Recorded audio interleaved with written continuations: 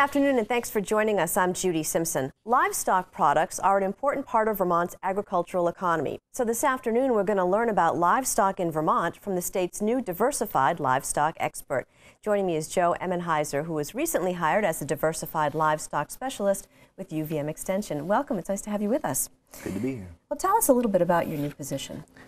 As you said, I'm the diversified livestock specialist for the state. I work out of the St. Albans office. My job is to work primarily with producers to help improve their efficiency, their marketing, and just try to build viable systems. And so when you think about livestock, you obviously think about dairy when you're in Vermont. Right. I think milk receipts are 70% of the ag income in the state, and so diversified livestock is really anything but dairy cows or horses.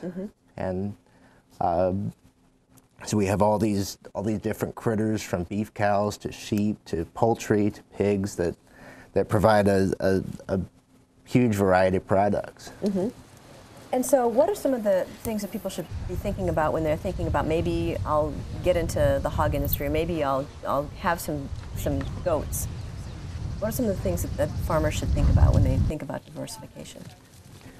Well, there's a couple different approaches to diversification, and that's an interesting part of this role, because we do have a pretty heavy dairy emphasis, and some dairy producers are looking to diversify their enterprises just to have different markets, or to help have products available throughout the year. A big problem, though, can be how to do it, and how to do it most cost effectively. Absolutely. And so one of the big challenges that we're facing with livestock producers is they're trying to find that magic point in size and scale that works for them. They're trying to increase numbers to produce more product, but not sure where that magic number is that works for them. And of course, there are a lot of things that have to go into that thought. Land would be one thing. Absolutely, yeah. What's their farm look like, and what can it support? Right. And so what makes this system work for Vermont? Well, it's in production agriculture, sometimes we think too much about just producing the product and just that part of the process, but it's really a greater community. And so yes, we have the land, and we have the soil, the plants, the animals, the interactions there, but then there's the product and the interaction of that with the greater community, and all those different feedback channels. That's a viable system. And also, too, there are a lot of government changes that are taking effect, too. Yep. Can you talk a little bit about that? Well,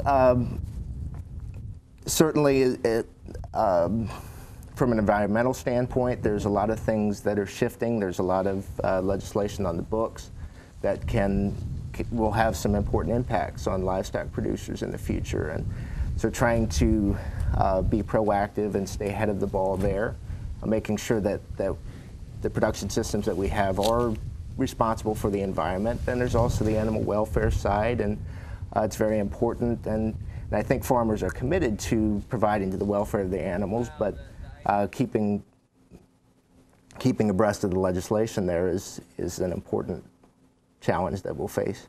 Now, Vermont is really active as far as the farm-to-plate movement, and people are really concerned about where their food is coming from. What are some of the things that producers should keep in mind in light of that?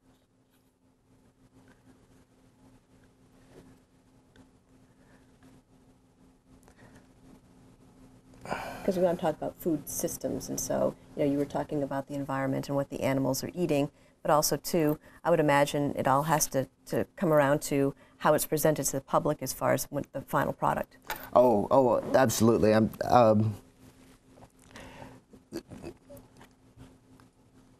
So again, it's one big system, and there are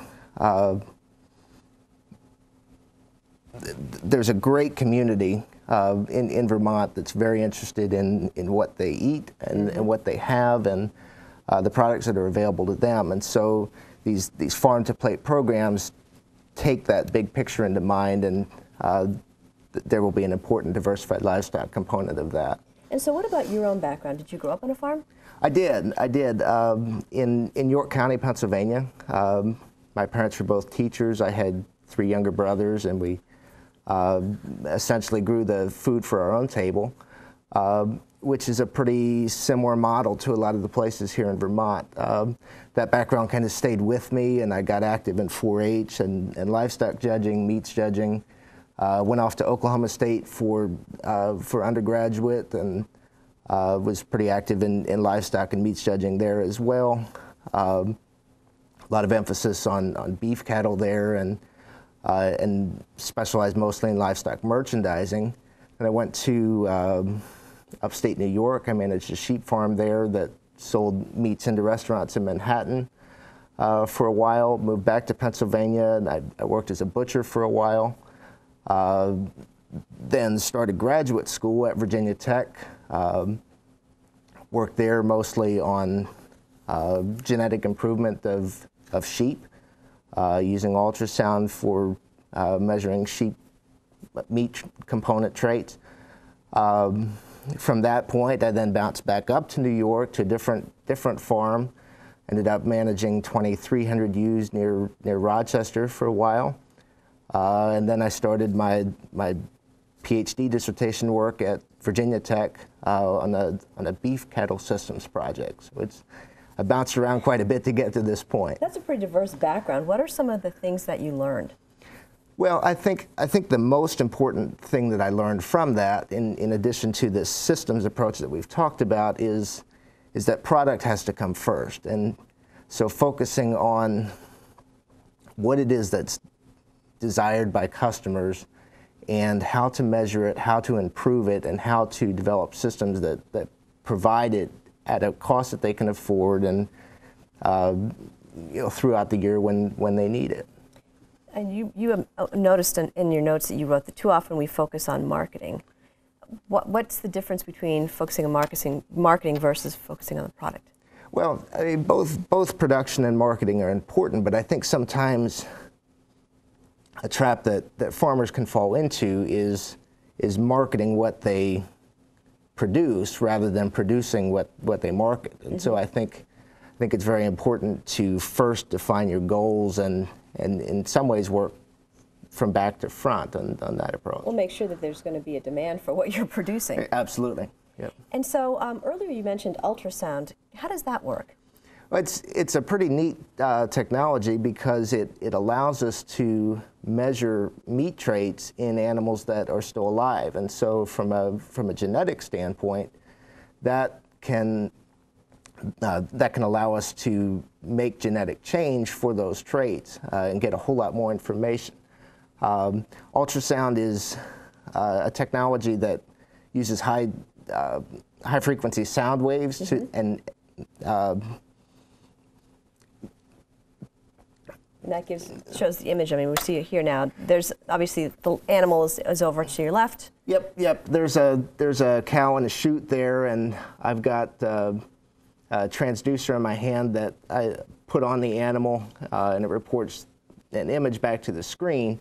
The animal is made up of tissues of all different densities, and so between fat and muscle and bone, when those sound waves encounter tissues of different density, it reports a different brightness on the screen, and that allows us to measure those traits. So you can see, like here's an example of, obviously there's a carcass on the left, but the ultrasound on a live animal on the right, and you can see the same thing without having to slaughter the animal first. Exactly. It's really difficult for an animal to reproduce after it gets to the meat cooler. Right.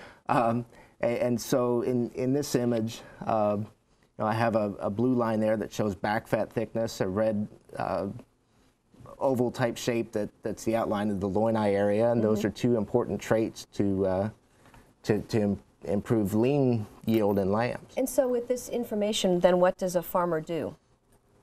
Once it can see this animal has this particular trait, it's something that maybe is desirable, so you want to keep that animal for a breeding stock? Right, and so, I mean, in the lamb context, for example, there's a lot of consumer pushback against lambs that are overly fat, and so a farmer can... I didn't know that.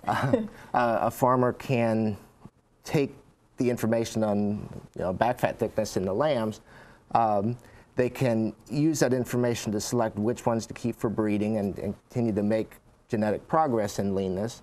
It also has, not so much in lambs, but in cattle, we have the ability to take a group of animals that are nearly ready and measure them to decide which will offer the most optimal product. And maybe if they're not quite ready, they need a little bit more time on feed. Well, that could really save a farmer some money. I mean, if you can get more money for an optimal animal, then you can have the luxury of time to wait and fatten it up. Yep, absolutely.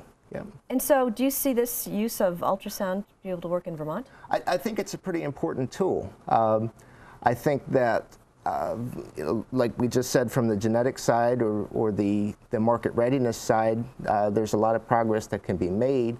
One of the things where it could work really well is in trying to network producers and pool products together so that we can hit larger regional markets.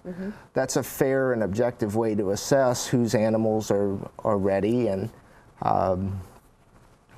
it fits that niche pretty well. And one of the things that I know of covering this issue is there's been a real problem, not problem, but a lack of slaughter facilities. It's a big bottleneck. I know from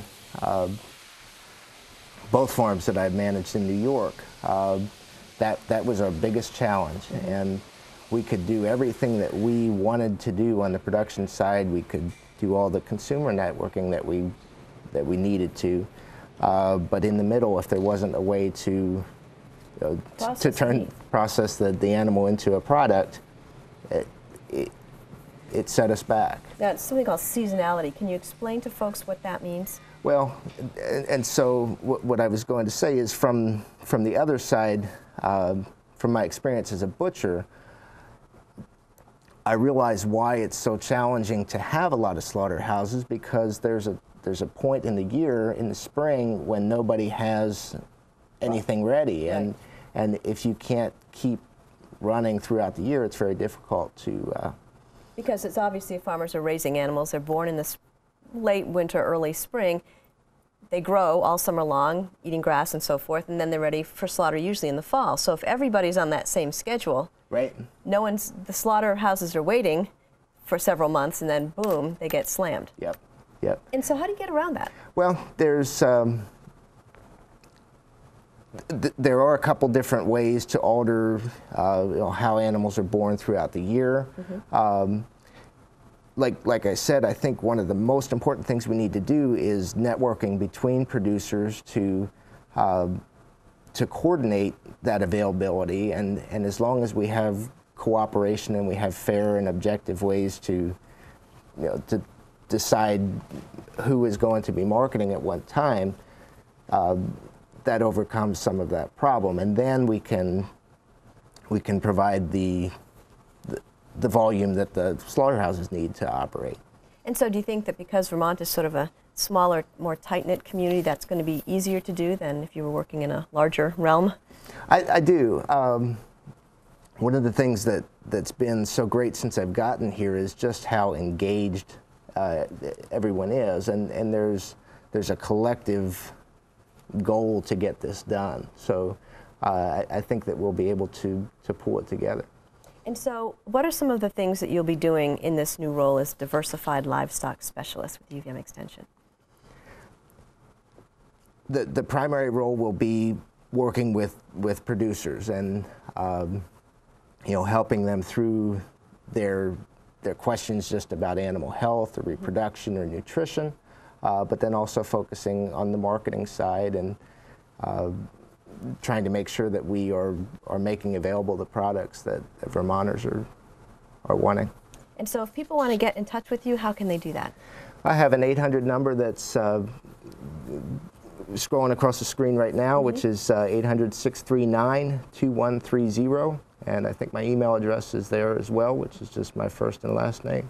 Well, terrific. I want to thank you for joining me today. Thanks for having me. It's an interesting field you're in. That's our program for today. I'm Judy Simpson. We'll see you again next time on Across the Fence.